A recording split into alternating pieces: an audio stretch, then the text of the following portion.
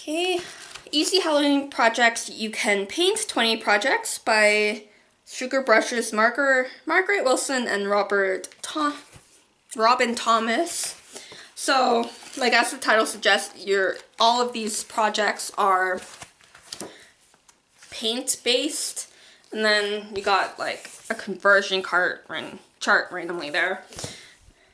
So, pounds, centimeters, whatever.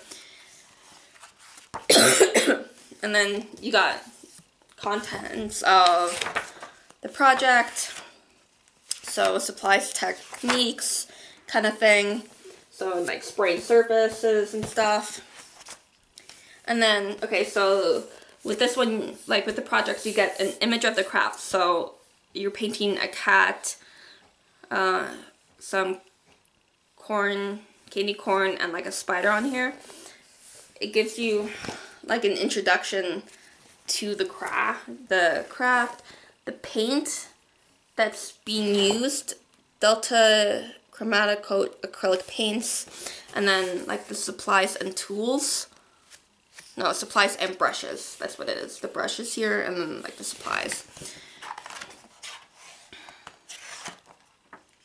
And then like it gives you almost like a stencil like kind of thing. And then you get the step-by-steps with a picture.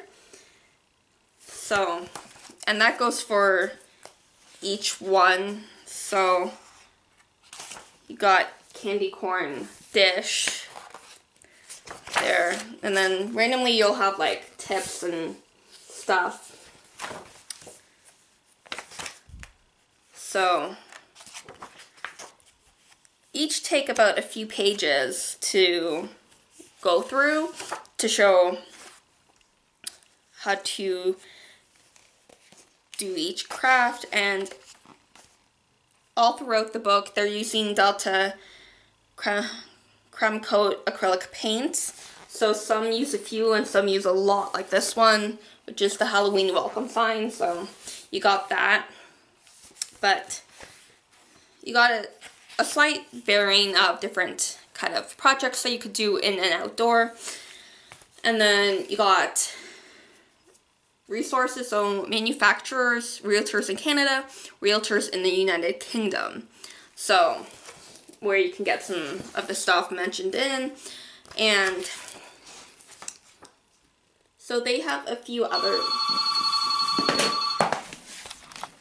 Okay, so there is a few other books. So Easy Christmas Projects You Can Paint, Silk Florals for the Holidays, Making Gifts in Polymer Clay, and Wreaths for Every Season. So if you do like their setup and like their ideas, you got like at least 4 other books.